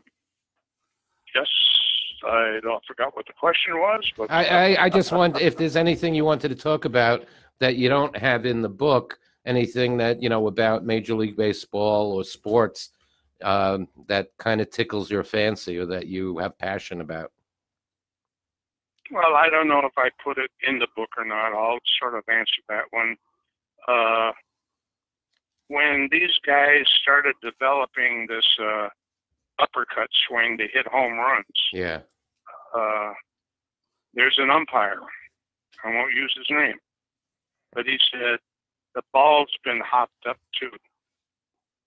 You know, so Major League Baseball wanted to see more runs being scored. Right, they juice the ball. Major League Baseball doesn't like 2-to-1 ball games. Right. They want to see those football scores up there. So I think that's wrong with the game, but people like it. They like to see the ball jumping out of the ballpark. Well, I thought they kind of juiced the ball a little bit to keep the home run, to keep the, you know, scoring up, and pull away from the quote the steroid era. So you know what? They're not using steroids anymore. That they're not juicing up with a needle. They're just juicing up the ball so the ball will travel further. All right. I have every single win that I ever won in the big league except for 5 balls. They were the last ball of every game. And I've compared balls that I was throwing to the modern day baseball. I got my hands on one of those. Yeah. And the seams were higher on the ball that I threw, which means you could make the ball move more and do things. Interesting. With a modern day baseball, it is wound so tight, and the seams you can barely grab onto them. So I'll give credit. I have a guy that used to pitch in Detroit. Man, he was challenging all my records all along the way. He threw no hitters and everything with this modern ball. Talking about Justin Verlander. I mean, what he did in the time he pitched in Detroit with a hopped up ball and things like that, I give him all the credit in the world. All right. Walk-in Hall of Famer. Mickey, let's talk about today's players. I remember covering a game with the Tampa Bay Rays and the Detroit Tigers, and I think a lot of players this day, they don't know the history of the game. The situation I'm referring to is Mike Maroth. And when I asked him about your name, he didn't know you. And then Troy Percival looked at him and said, really? You don't know Mickey Lolich? Are you fascinated that a lot of guys don't know about the history of the game? Well, they don't care. You know, it's like, I'll give you an example. They sent Willie Horton, our power hitter that we had on the Tigers, to spring training to work sort of as an assistant batting coach during spring training. And he was talking to major leaguers. You know, he wasn't talking to minor leaguers. and he was saying, you got to do this, you got to do that, and, you know, how you got to get ready. And they, you know what they said to him? Hey, you played a long time ago. I don't do it that way. Don't talk to me anymore. They don't care. They're into themselves. You know. So tell me, we used to. I'm sorry. When we went on road trips, we always had roommates. Okay. Had somebody a roommate, someone to have breakfast with, someone to have dinner with. I mean, you became very close to your roommate. Nowadays, these guys have their own rooms. They don't want a room with anybody. You know, and they all want to play their own music. Yeah, they don't want to share the same women. Can you have imagined yourself playing in the high altitude of Denver, Colorado? What would that have been like? I mean, the way those balls fly out. Well, actually, I did play a couple weeks in Denver. Did you really? But, yeah, I did. But, you know. It's like playing wiffle ball. Huh? That's like playing wiffle ball, isn't it? Oh, yeah. The balls just jump out of that ballpark. It's ridiculous. Why they don't win the pennant every year, I don't know. I mean, I know they had a humidor for a while, and there was actually a no-hitter actually thrown, I believe, over Coors Field. Yeah. I mean, you never know. Now, would you say that catchers are today are better or worse than they were back in the day? Oh, that's a tough one. That's a tough one. You know, the only ball team I ever watch is the Tigers, and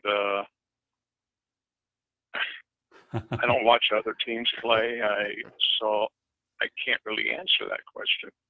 Okay. They're better today than they were, you know, back in when I played. How about Doc Ellis?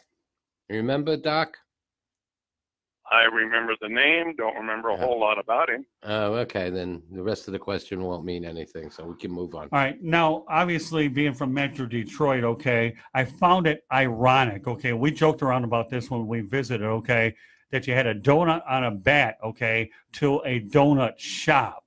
I mean, that to me is pretty cool. I mean, you had to, obviously, so let's compare donuts here. The donut shop versus the donut on the bat. And I'm going to let you go ahead and say what you want, so I'm not putting my foot in my mouth about what is or what isn't in the book, because I prefer to keep my feet on the floor, not my mouth. Okay, Mickey? All right, go ahead. Well, I did say earlier that I wasn't a very good hitter. Okay. I think my lifetime bat average was like 110. And there would be no reason in the world why I would put a donut on a bat. It wouldn't make a damn bit of difference. But meanwhile, you made them, and there were a lot of carbs in them, and that was your life after baseball. I mean, that was pretty interesting. So I guess, I know you sold your donut shop 20 years ago, but what do you say to people when they still say that they like your donuts? I mean, knowing that you're 20 years removed from that. The best story that people say to me a lot of times, I was up at your donut shop. Excuse me. I was up at your donut shop last week, and I bought a dozen of your donuts, and boy, they were really good. And I say, really? I say, yeah. And I says, well, how are your teeth? And they sort of look at me really funny. They says, well, what do you mean, how are my teeth? I says, I haven't made a donut in 23 years. And if you ate one last week from my donut shop, your teeth must be, man, they're hard as concrete. How did you chew them? They're trying to be nice, you know. So what are your thoughts about Krispy Kreme donuts? I've had them. Have you? Know? Yeah. Yeah, I tasted them. You know, there's only one donut I get there, and and if I go to Dunkin' Donuts, there's a different donut I get there. But I'm very selective about my donuts. So you think? And that's the thing about people. I mean, I learned that in 18 years that I owned the donut shop, that people eat the same donut all the time. They have their favorite. You know, they don't really seem to change.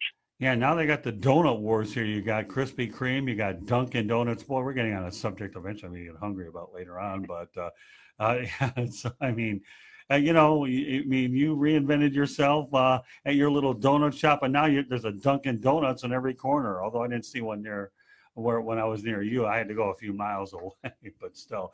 All right, let's talk about some of the ballparks you played in. Were there any favorite ones you like to play in? I know Yankee Stadium, Fenway Park, or favorite or difficult ones. Why don't you get into the ballparks that you played in, and were there any that stood out? Well, I was talking earlier about Cleveland Indians only having 6,000 people in the stands. And Cleveland, I could take my glove and throw it on the field, and they were beat. I won more games against Cleveland than any other team in baseball. Oh, did you really? One of the hardest teams for me to pitch against was the Oakland A's, especially back through the 70s. One time they were the Kansas City. What were they? Kansas City something. Then they moved to Oakland. And when they got out there, yeah, the Kansas City A's. Right, the Athletics. Yeah. They showed the A's and they went to Oakland, but they were a tough club, boy, back there through when they moved out there, when they had Sal Bando and Reggie Jackson and all those guys. You know, Catfish Center, they had a great pitching staff. Raleigh Fingers was there then, right? Yeah, Raleigh Fingers. Yeah. You know, I have a question for you. Yeah. Your 2,679 strikeouts is the second most in AL American League history by a left-hander. Who was number one? Yeah, Sabathia. Oh, right. Yeah, he broke my record. I don't know if it was last year. Last year, I think. How did you feel when he broke your record? Yeah, I think it was last year because there was the talk about them keeping him active because of the record. Yeah. Well, you know, I started out by being the number one strikeout pitcher in both American and National Leagues. And then Randy Johnson came along. Mm-hmm. That other guy, he screwed me up too, so I held the record as the American League strikeout guy since 1975. I held the record. And Sebastian broke it last year. So. Well, in the decade, the 65 to 74, you struck out more batters than any other major league pitcher, you even more than Gibson. Well, if you say so. Well, yeah. I'm telling. And actually, you mentioned Gaylord Perry before. He was the only one who pitched more innings in that decade than you. Oh. Well. So your complete games, and I think weren't you the most winningest pitcher in the American League in like 65 to 74? I know Gaylord won more in the majors, but I think you were the number one in wins in that decade. Okay. Mickey, let me ask you a lighter question, okay? I know you're an opening act for Vic Damone in Vegas. Let me ask you, how might it have gone if you began your singing career, had it started a little bit earlier? Vic Damone? Yeah, I know what you're talking about. What was the end of your question about? Yeah. Okay, so tell me, if you had begun your singing career earlier, how far do you think it could have gone? Obviously, you like to sing. Is that correct? Yeah, but I sort of got thrown into that. Did you? You know, the story's in the book, but I'll tell you. But I knew a group of guys at a local watering hole that they were called the Four Stores, and they had a little act they put together. And I mean, they had a deal that they did certain things when they were up on stage performing. They were like the house band. And I wandered in there one day by accident. I stopped in, hey, I'll try this place. And one of the guys was a local radio guy from the Mount Clemens area in Detroit.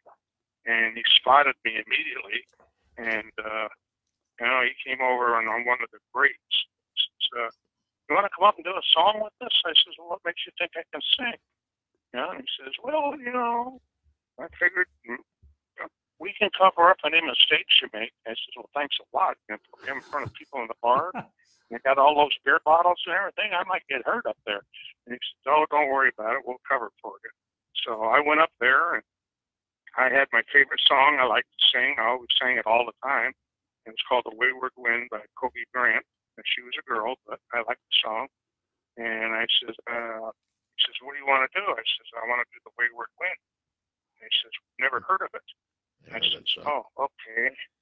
And the piano player says, you start it and stay a cappella with it, and I'll pick up the melody, and then the guitar guy will pick it up, and don't worry, it'll fit. Well, I started singing away, and all of a sudden the guy started tinkling on the piano, and one thing led to another, and by the time I was done with that song, they knew the whole song. Everybody was playing it. And I got a little applause, and I walked off the stage. Nobody threw anything at me. I was ready to duck and dive. I didn't take a baseball helmet up there with me. So Mickey. Well, I'm sorry. Go ahead. Go ahead. Well, what happened was in 1968, Denny McLean was at the Riviera Hotel playing the organ. And the Riviera, not the Riviera, but the Frontier Hotel called my agent and says, can Mickey do anything? We'd like to have him come out here for a couple of weeks. And my agent calls me and he says, hey, I got a call from the Frontier Hotel. They want you to come out for a couple of weeks. What the hell can you do? You know? I says, well, I don't want to be a stand-up comedian because I'm not that good at it, but I says, I know how to sing. And he went, what? He didn't believe me. And I says, well, why don't you come out to this little bar and listen to me? And he says, well, where's it at? And I give directions. I says, okay, I'll come out there on such and such a night because it's going to be after a ball game, you know. And he says, I'll be damned. He says, you can't sing. He says, well, I'll tell him, you know, that what you can do. And I said, well, okay. So, you know, we started practicing and put things together, you know, to get everything down pat. And there's a famous restaurant in Detroit on the river called the Rooster Tail. Right, I remember that. Well, they have all these big-time entertainers come in. And Patty Page was there. And she blew her voice out. And they're going to have to cancel the 3 nights that she was there. Well, my attorney, he said, well, why don't I bring Mickey Lolich in? And they went, what? You know? And he said, oh, yeah. You know? And he says, what's he going to do? He says, he'll sing. He's got an act he'll put together. And so I took the group, and we went down to, you know, and filled in for Patty Page for 3 days. We were getting ready to go to Vegas. So, you know, so the night they announced I was going to be there, the best thing in the world was that all the guys were still in town. You know, a lot of guys used to live in Detroit, a lot of players. Now, practically nobody. But they all came down that night. To see me make a fool out of myself. But I got through it, and then I really got back at them because I called them all up on stage. And so, you know, I had fun singing. It's all in the book. I have 2 more little minor things I want to wrap these things up with. Number one, obviously, you like the Daytona 500, so I know that the Daytona 500 isn't in the book, right? So do you have a fascination for auto racing? Yeah, I got a chance to drive a car when I was on a tour of the United States doing a thing for Look magazine, the photograph session all the way across the United States. And we ended up in Daytona. And I was out at the track, and Bill France Sr. was there. And I was down in the pit area just talking to guys, drivers, and things. And Bill came over and says, you want to take a trip around the track? And I said, sure. You know, so I got in a car, and happened to be a Dodge Charger, same car, the World Series, not the same car, but. And he says, this looks like a standard everyday drive-em car. It's got the doors that open and close. Right. It's got seats in the back. He says, but underneath it's nothing but full-blown race car. Right. And I went, oh, okay. And so I run him down on the lower part of the track. I ran like 3 laps around the track. And he says, I want to show you something that's interesting. And I said, what's that? He says, I want you to pick up your speed next time around and take it up to 125 miles an hour and get up the center lane. And when you go into turn 3, because I want you to get up to 125, take your hands off the wheel. I said, what? Well, I figure he owns a darn racetrack. He's worth millions and billions of dollars probably. So I did exactly what he told me to do. And at that speed, the car will stay exactly in the center lane going around the track and the banking of the turns and everything. Wow. And I thought that was so fascinating. I became a NASCAR fan. Well, you know, on that note, Mickey, I'll be covering the 12 hours of Sebring over the weekend. So I wanted to make sure that I got that auto racing mentioned in. So meanwhile, Mickey, I can't thank you very much for being on the show.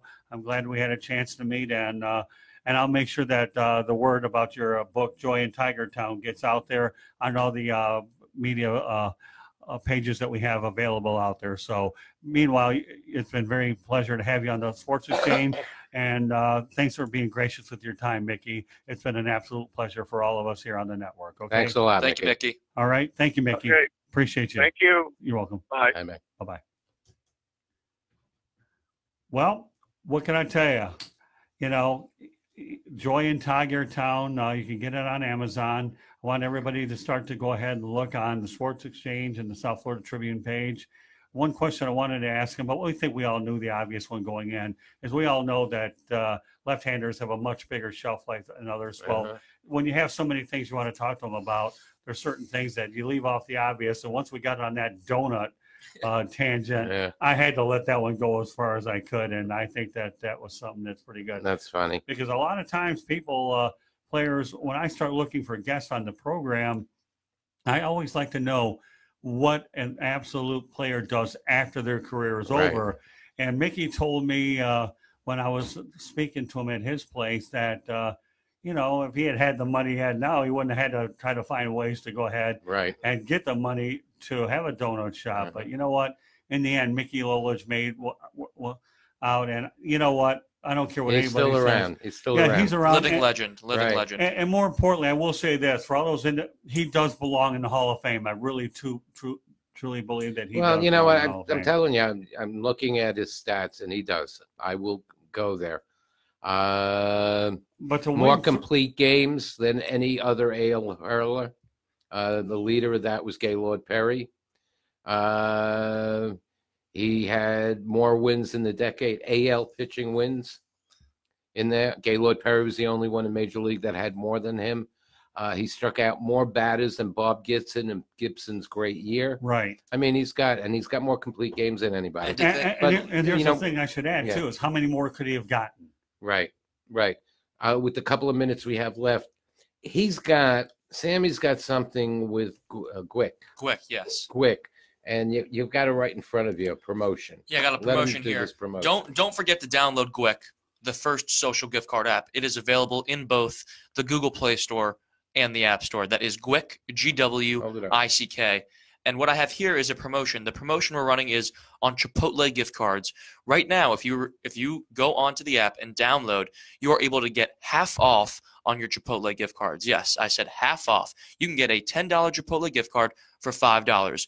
Gwick, the first social gift card app. All right. Very cool. And you are going to be at Sebring. Yeah, I will be at Sebring on Thursday, Friday, Saturday. This chair will be occupied by Candy Ebling. Right. She'll be sitting across the table with you, matching wits ends, right. while I burn through a couple cell phones and have that tar around me the whole time. I hope we remember to answer the phone. Me answer the phone. We'll see. If you answer the phone. Not you. I said, I hope we remember to answer. Well, you know what? I'll be working on my tan if you don't. Yeah. Okay. So I mean, it'll be a pretty high octane. It's pretty neat about when I was talking to Mickey a while back that whatever you do, I can't talk to you about the Daytona 500. All right. It's humor time. We've got like a minute and a half left. Okay. How did you walk through his glass door? How did I walk through it? I walk in the house. Okay. Yeah. And I see the door closed, but because I had so much energy going in there, I didn't realize that it was closed until I Hit it. Hit it.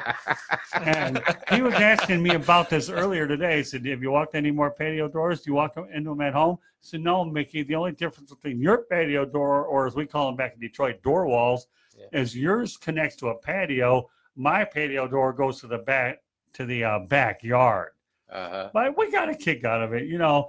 As you get to know him. When you told me the other day, that, you saw it was a great meeting. But I walked into his glass door. Well, you saw and I know people who've done that. It's, you know. But he's still laughing about it. I mean, I've heard of breaking the ice, but I wasn't looking to break the glass. I mean, that's a different story. But you know what? It was people have to understand, when I was meeting him for the first time in person, a guy I grew up with, and now I'm thinking to myself, you know what? Now, instead of being a fan, I got to put my business cap on here. Right, that's right. And therefore, you know, it's a different situation. But it worked out real well. Good way to break And I do want to end this show up by saying special thanks to my friend Tom Gage, who's a former longtime sports writer, who's a member of the Baseball Hall of Fame, for helping me set this up with Mickey Lolich. Tom Gage will be a future guest on our show, and he is a member of the Baseball Hall of Fame in the writers wing. So Tom, if you're listening out there, thank you very much. Mickey, thanks for being on the program, and Tom and I will be in touch. So meanwhile, I will be on the road to Sebring. You'll be here. Candy will be here. And Sam, I'm glad you were here and you had a taste of baseball history today, buddy. Thank you. Thank you, guys. For Peter Wein, for Scott Morganroth, for Samuel Charles Kaye. We're going to go from Quick to Quick on Thursday. Right. All right. Have a great night, everyone. You bet. Bye-bye. Bye.